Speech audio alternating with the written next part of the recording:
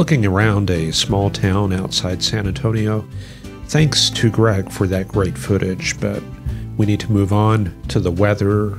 We've got a major weather system across the high plains into the central Rockies. There it is, surface cyclone located in southeastern Wyoming, and an extensive wind field covering Colorado, New Mexico, Kansas, and Texas. Let's take a look at those winds. This chart shows extensive sustained winds of 30 to 40 knots and a few gusts over 50 around Goodland, Lamar, Colorado, Albuquerque, and up there around Farmington, New Mexico. It was a little bit windy earlier. Let me run that back a couple of hours. And there you can see a lot more of those 50-knot wind pennants. So conditions are improving, but this has kicked up a lot of dust. And these haze symbols, that's where the detector thought it was haze, but it was actually dust. It doesn't look like an extensive dust storm today. There is some heavy dust up there in the Four Corners area, and some lighter dust from west of Amarillo up to about Goodland, and in between, wildfire smoke. The dust being kicked up as well in West Texas. Can't see it as good due to the extensive low cloud, but there it is, from Lubbock through Amarillo and up to Dumas and Boise City. And even at White Sands, New Mexico, getting some dust lifted off of that dry lake bed. So there's the situation, a triple point from south of Pierre down to about Dodge City, Midland, Texas, the deeper moisture just to the east. And we are getting some storms forming. Looks like that's back behind the dry line around Dalhart, and then further up the boundary. Looks like some towers going up east of North Platte, and plenty of dust coming up there through Goodland up to North Platte itself behind the dry line. And then we hit the warm front, the upslope flow. You can see that coming in from the east-northeast, feeding these thunderstorms south of Rapid City and others up there north of Cheyenne. So I did want to confirm that dry line location. Let's take a look at that. I'm going to start with southwest Kansas because it's a little more obvious there. I think that dry line might be right on Dodge City. You can see the 40s out to the west and the nice rich 60s east of there. Further south, a little bit of wind convergence through the Guyman area, and I think that dry line gets a little more diffuse.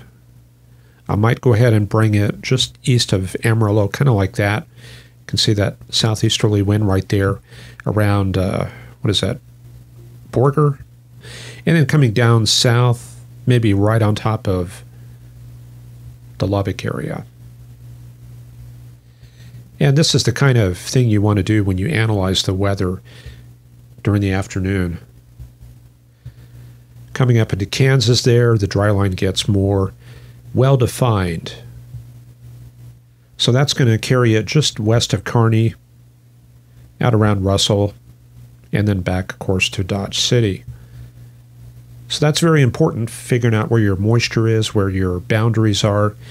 And one thing that I'm already seeing is there's just not much convergence along that dry line. You can still get storms forming, but we really want to see those winds coming together and helping to focus that point convergence that is ideal for supercell development. So that's one thing that this convection is fighting with. And then the cold core out there in Utah, producing some thunderstorms all the way down into the Grand Canyon region. Elsewhere around the country, the northern plains seeing precipitation due to overrunning isentropic lift and some fog associated with that upslope flow. You can see things are a lot warmer, only a very small trace of snow, and down south of the warm front, temperatures up to the 80s, all the way up into Illinois. In the Pacific, it is quieting down a little bit. 1028 millibar high off of California, And then taking that further to the north, occlusion south of Alaska, temperatures remaining fairly mild in the Alaskan interior. However, still a lot of cold air. Sorry about that, had to resize the charts. The Canadian high Arctic, still a lot of sub-zero temperatures. We're seeing minus 15 there east of Cambridge Bay. You don't see too many weathercasts talking about the Canadian Arctic, but all of this stuff does have an effect on our weather, even indirectly. Pretty quiet in the Atlantic. And then going down into Newfoundland, there goes an outgoing system. Very mild, temperatures in the 30s and 40s. Some fresh polar air coming down through Quebec, but even there, temperatures mostly in the 30s down around Montreal. All right, are you all feeling grounded and pumped up? Got a good understanding of what's happening, hopefully.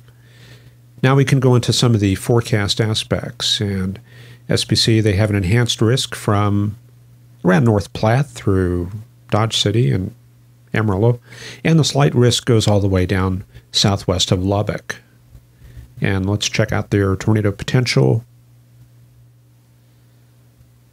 There it is, pretty much evenly distributed, but there's another centroid in southwestern South Dakota. That's going to be due to a combination of higher RH with the cool air north of the warm front, as well as the backed winds enhancing the low-level shear. And this stuff further south, that's going to be the dry line. Yeah, why don't we go straight to the dynamical models, look at those signals. It looks like one little cell up there near Garden City, south to about Liberal. That's going to be right around dark, so maybe a little LP-ish storm. Again, these are just the model indications. A few scattered cells in western Kansas. Doesn't look like those organized very much. And then looks like an MCS coming together, not that strong. That's going to be around midnight, and that'll probably surge eastward. Looks very forced. So probably a strong cap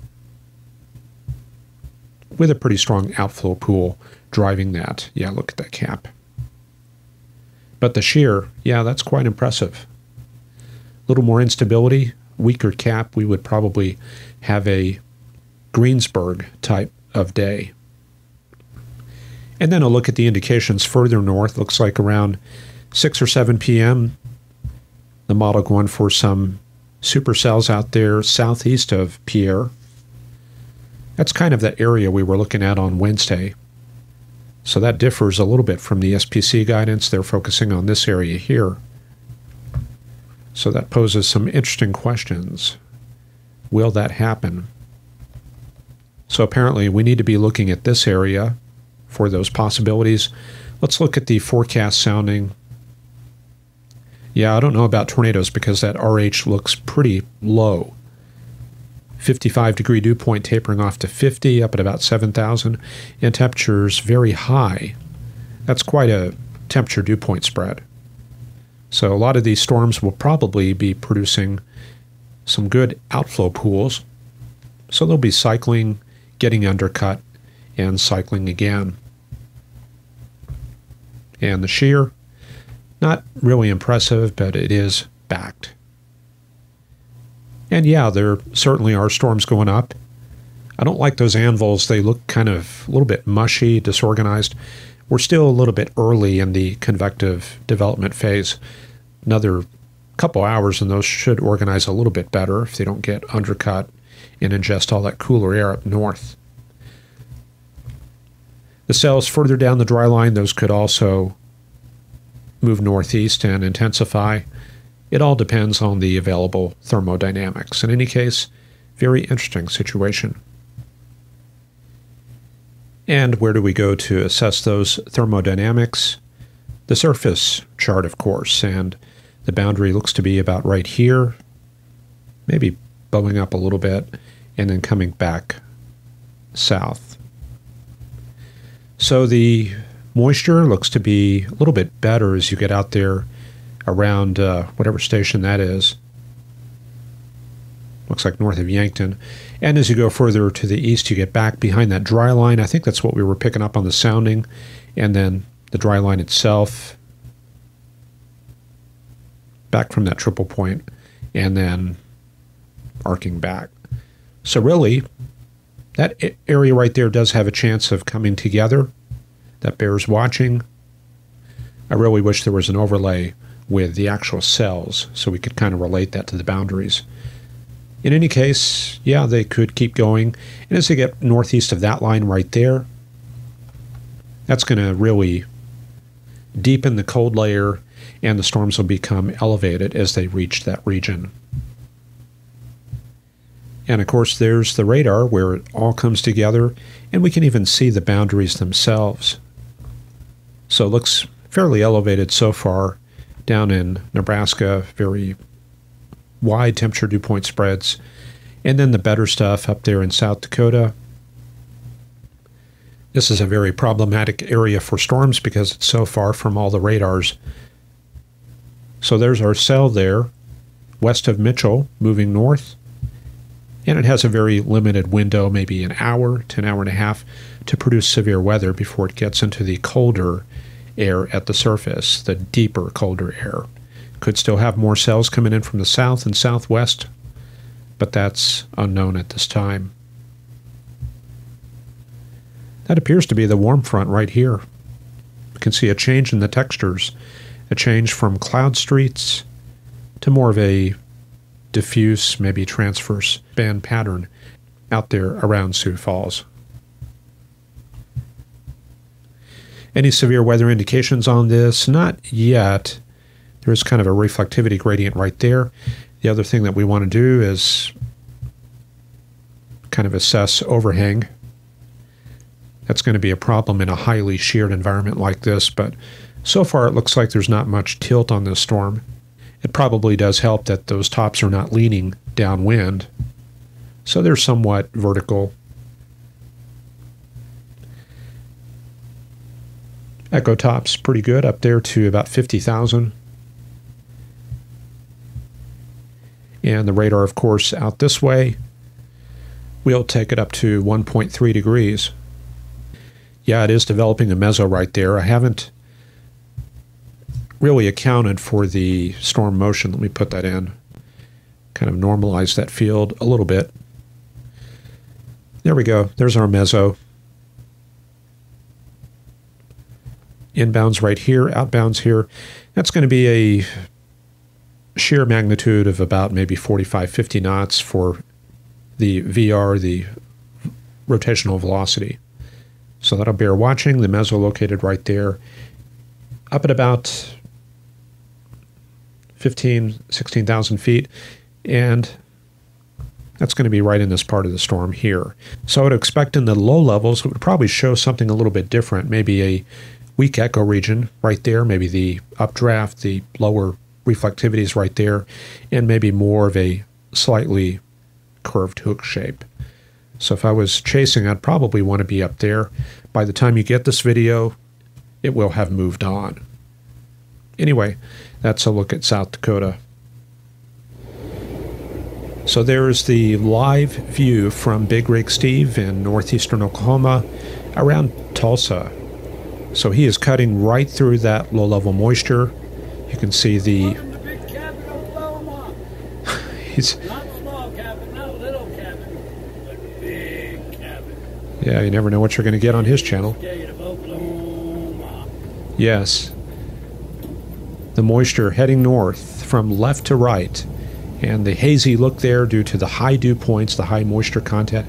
And he's heading more towards the west as he takes this exit. I really love the views of the sky on this channel. He's always got that camera pointed a little bit above the horizon, so plenty to see. And he's heading into one of those famous toll plazas. We'll take a quick look at that. So yeah, dew points in that area in the upper 60s. Let's take a look at that surface chart. So he is about right there, pretty much right in line with that low-level jet, maybe a little bit to the east of that moist axis. and the deeper moisture just to the west where we have the broken overcast. And you can see it on the satellite. He's located about right there. The moisture heading north, and the air has a very capped look along the axis of that moisture. And the storm's going up, heading into southwestern Kansas at this hour. Plenty of dust out there from Amarillo to Lubbock. Anyway, we have to wrap this up and get it uploaded because the clock is ticking. Things are moving fast. This thing still has to render and upload. And the longer we make the video, the longer that's going to take. So we'll go ahead and sign off now. No new Patreon supporters, but I do appreciate Jason Walls, David Fick, Brian Neben, Jesse Newsom, Brett Rose, and Craig Howe for helping to chip in. I really appreciate that. Hope you all have a great weekend. Take care, and we'll see you back here on Monday for the supporters and Wednesday for everybody else. Have a good one. Bye-bye.